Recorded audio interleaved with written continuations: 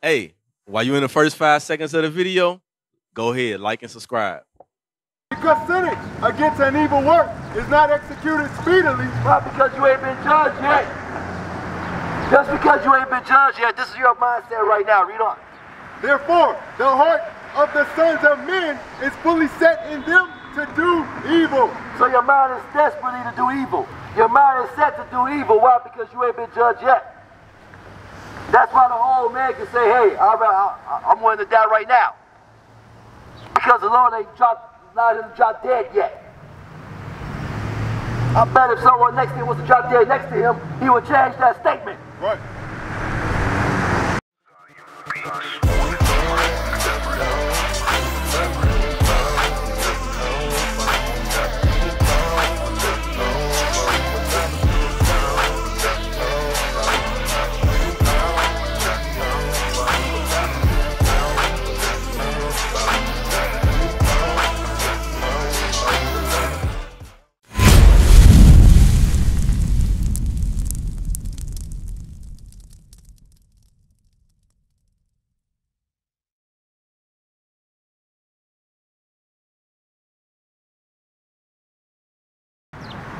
You can disagree with God all day. But guess what? He's coming with anger and fury to judge this earth again. Meanwhile, you don't think that judgment can come at your doorstep. Why? Because you're desperately willing to do evil. Your mind is set to do evil. And your mind is set to do evil. Why? Because we're from the top. Because sentence against an evil work is not executed speedily. Why? Because you ain't been through nothing yet. You ain't been jacked up yet. You ain't been jacked up yet. You think you're going to be robbing people all day? Guess what? You live by the sword. You will die by the sword. Right. Even Christ said that. You live by the sword, you will die by the sword. But you don't believe that because you ain't died yet. Death ain't knocked at your doorstep yet. Now I got quiet out here. Now I have your attention. Listen up, read from the top. Because sentence against an evil work is not executed speedily. Not because you ain't been judged yet. Just because you ain't been judged yet, this is your mindset right now. Read on. Therefore, the heart of the sons of men is fully set in them to do evil. So your mind is desperately to do evil.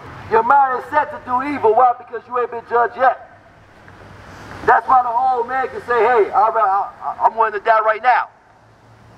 Because the Lord ain't allowed him to drop dead yet. I bet if someone next to him was to drop dead next to him, he would change that statement. Right. The Lord don't want you to die. Romans 6 and 32. He don't want you to die, he wants you to live. What's going to allow us to live? What's going to allow us to be able to be delivered from thermonuclear warfare? So don't give a damn if you can hide in your basement, the nukes will still get you. No matter if you drive here to New York, you're not going to drive faster than an atomic bomb. The devastation of a nuclear bomb is miles and miles. Read. The book of Romans, chapter 6 and verse 23. For the wages of sin is death. The wages of what? Of sin is death. So the payment for your sins is death. But your mind is desperately willing to do evil. Why? Because you ain't been judged yet. You ain't been put to death yet. But there is a payment for your sin. And the payment for your sin is death. Read. But the gift of God is eternal life through Jesus Christ our Lord. But if you want to get life, if you want to live, right now there's judgment right now. Don't worry, here'll be another one right past in the next few minutes. But your mind is desperately to do evil because your ass ain't in the back of that thing. You're not being taken to the urgent care, to the trauma unit. But once you're taken to the trauma unit, you will recant your statement. But guess what? The gift of God is eternal life. God wants us all to live. But what's going to cause us to live? What's going to give us eternal life? Let's get Proverbs 7 and 2. For we know that the wages of sin is death. So if you continue to commit sin, you're guaranteed to die. Your death might come today, it might come next week, or it might come when the nukes hit America. Proverbs 7 and 2. The book of Proverbs, chapter 7 and verse 2. Keep my commandments and live, and my law as the apple of thine eye. Read it from the top.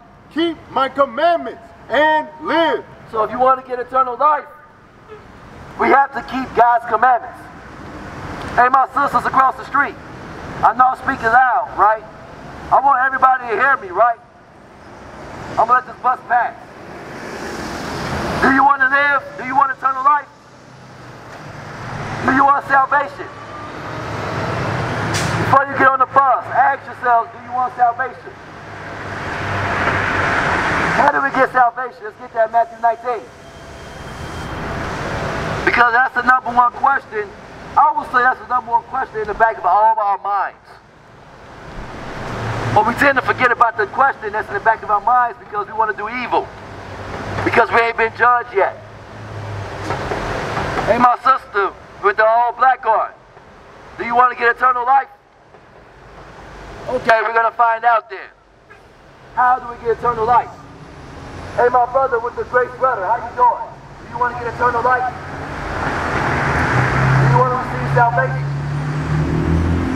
Hey, don't let the loud speakerphone interfere. I'm speaking in this tone so everyone can hear me. Before you get in the car, do you want to receive salvation? There we go. Who wants to receive salvation?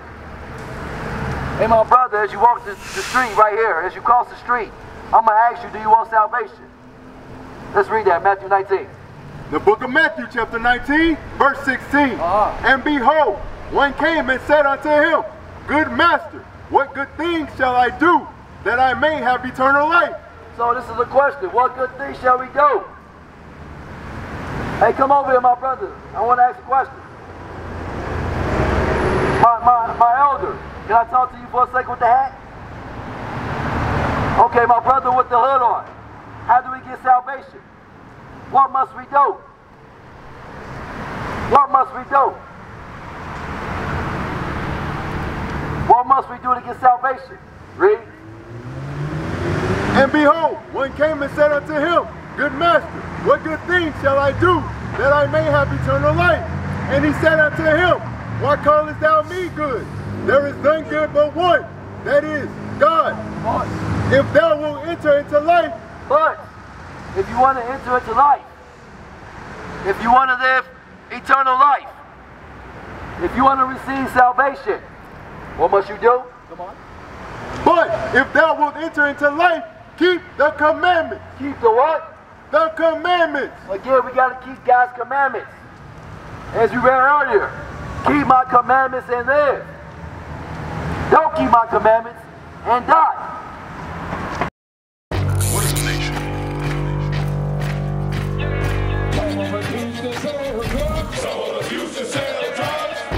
Nation is men leading by example.